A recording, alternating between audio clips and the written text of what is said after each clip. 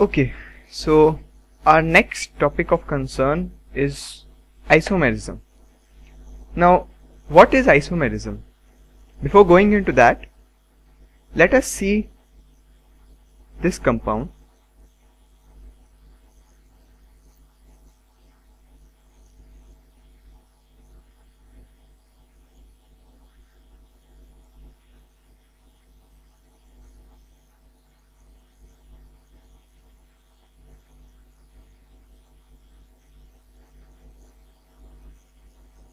Which is butane.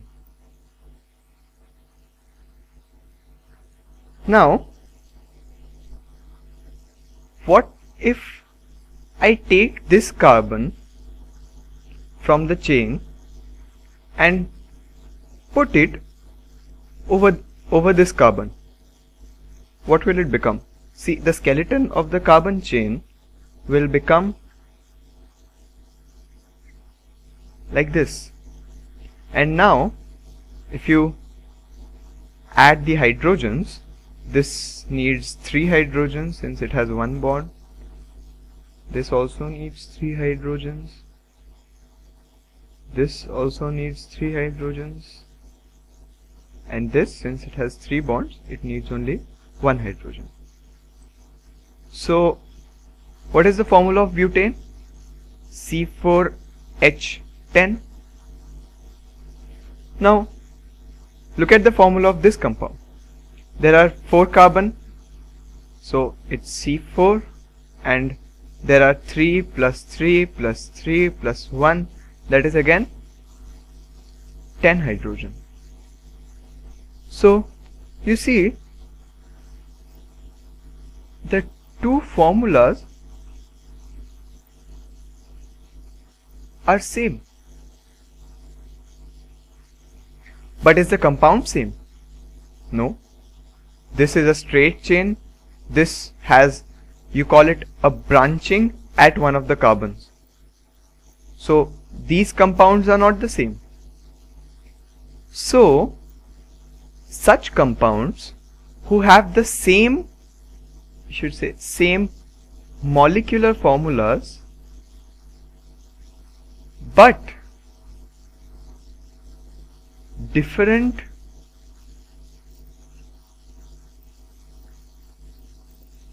structures or structural formulas or structural orientation in space, such compounds, I mean such pairs or whatever, many compounds are there, they are called isomers,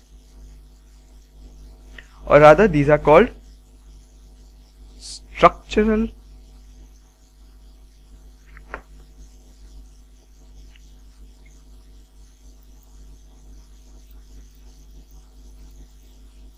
isomers.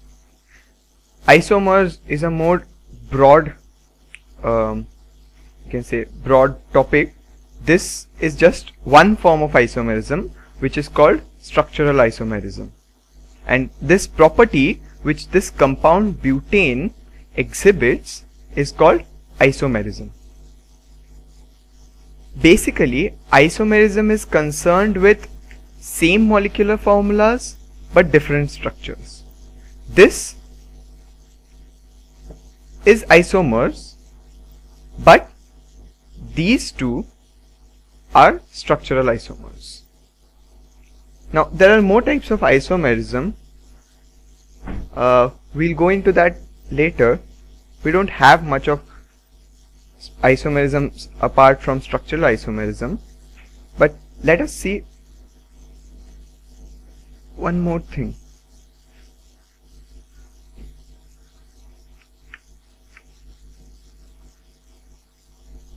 Now we have this compound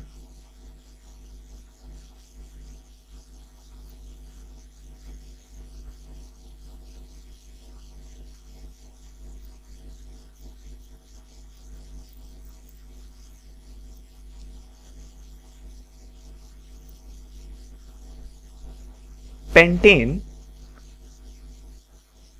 and its formula is C5H12.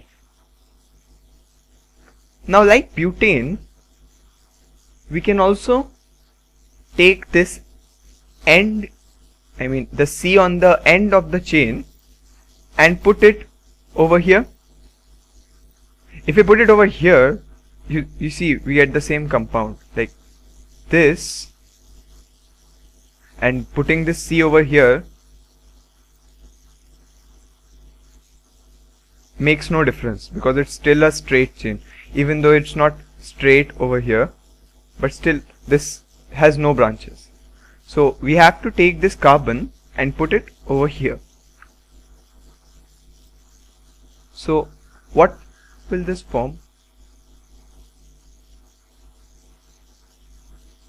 4 carbons and the 5th carbon. Now you put the hydrogens, 3 over here, 3 over here, only 1 over here, 2 over here, and again 3 over here.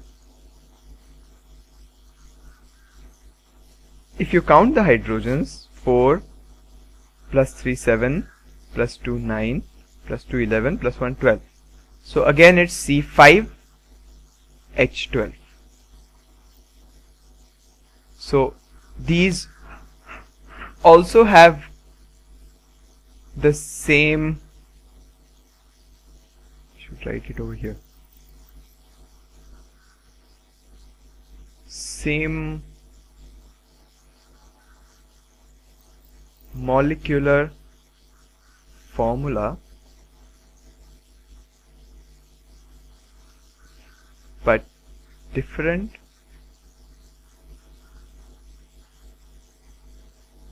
structures. So this, you can call this as an isomer of pentane, or you can call these both as isomers of each other. You see, in pentane, if you take this carbon and put it on this carbon, see, we were having a compound. Let me remove all the hydrogens so it becomes clear. We had this compound, this skeleton. Now if we put this carbon over here,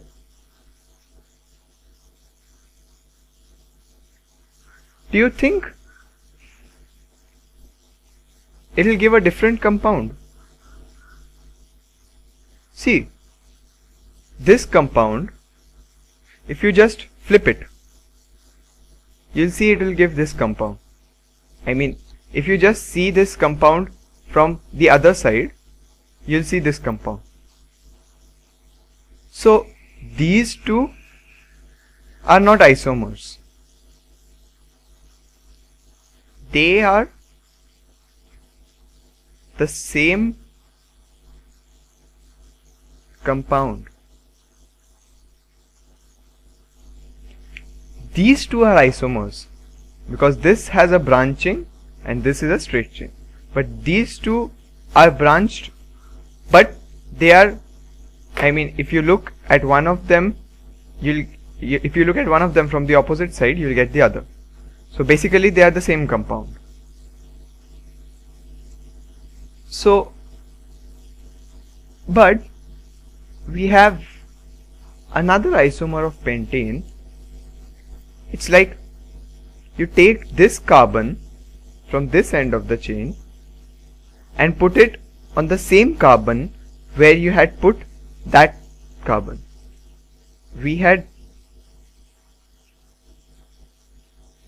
taken this carbon out and put it over here.